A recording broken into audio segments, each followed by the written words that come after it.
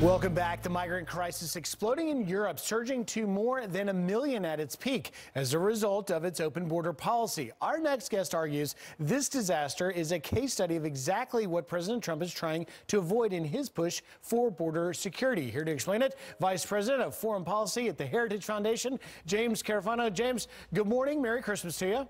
Good to be with you. So you wrote this awesome op-ed for FoxNews.com, the headline of which is "We need Trump's border wall plus other measures to reduce illegal immigration." I want to get to that, but first, there's a headline there. Let's talk about why what we're seeing in Europe is a preview, perhaps, of what's coming here. Well, you know, I think the biggest issue, which the one we're not talking about, is really weaponizing migrants, right?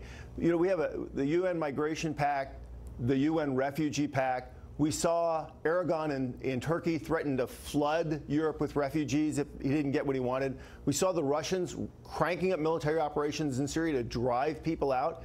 So if you create kind of this right to migrate, then what you're telling bad people is, look, just figure out how to put a bunch of migrants on the road and destabilize a country. We even saw this in Latin America. The caravans started because people wanted to aim people at the U.S. border to demonstrate that it was uncontrollable. So when you create this environment where you can use migrants as a tool to punish people, that's a big danger. And we saw that happen big time in Europe. And I think that's something that we have to be concerned about over the long term. You say, you know, we saw that in Europe. So if you look at the years of 2015, 2016, just 2-3 years ago, they peaked at over 1.2 million migrants seeking asylum. But ultimately, are we now having a debate over whether or not the president has the right to the sovereignty of our borders?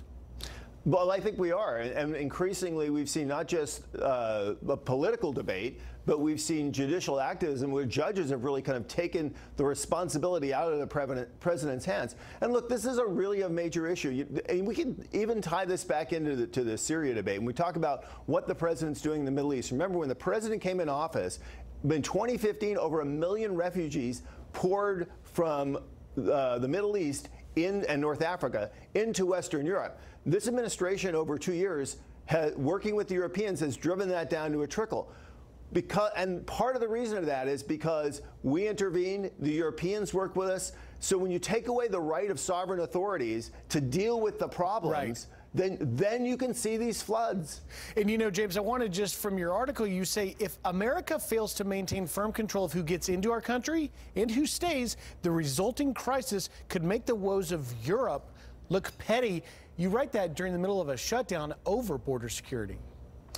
Well, you know, I do think the president has a point here, and you know, we can debate the $5 billion and what you want on the border and everything else, but this is really a political debate, and we all know that. It's not really about border security. It's about a power struggle. And what it's done is it's created a precedent where essentially we have put the political power struggle over the obligation of government to do its duty. And I think that's really dangerous. And lastly, I want to hit on one thing, and that is we're not doing enough to enforce our existing immigration laws, you write.